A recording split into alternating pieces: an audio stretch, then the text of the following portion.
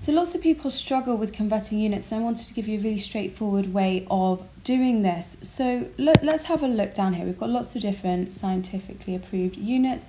So we've got the picometer, which most of you won't come across, but I've just added it there for completeness sake. Then we have the nanometer here, which is far more likely to come up.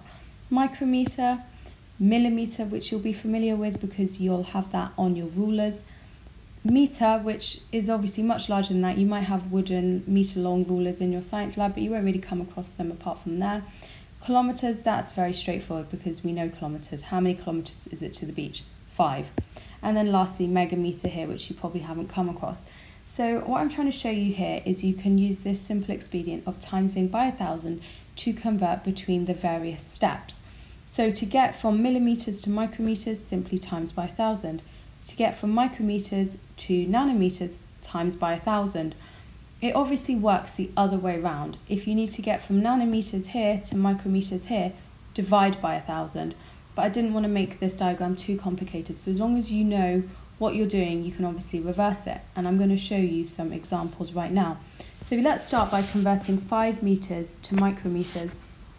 So let's have a look in our table, and we just have to do 5 times. Have a look here, we're starting here and we're getting to here. What can we see we have to do then? We need to times by 1,000 twice. And then just write out your answer now. So it becomes 5 million micrometers. We're now converting 3 millimeters to micrometers. So we're going from here to here, so we just need to times by 1,000. So we're just timesing by 1,000 once. Next up, converting 10 centimeters to nanometers. This is more complicated because we've got centimeters, which isn't included here. So let's first of all convert centimeters to millimeters. Hopefully that's really straightforward for you because again, you have a ruler. It says 10 centimeters on it, and you'll be able to work out from your ruler that 1 centimeter is 10 millimeters. So therefore 10 centimeters is going to be 100 millimeters.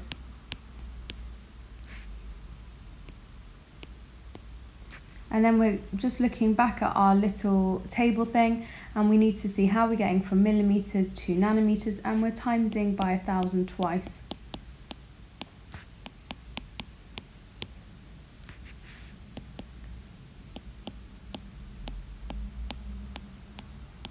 And let's just add some little commas to try and make that make more sense. So that's 100 million nanometers.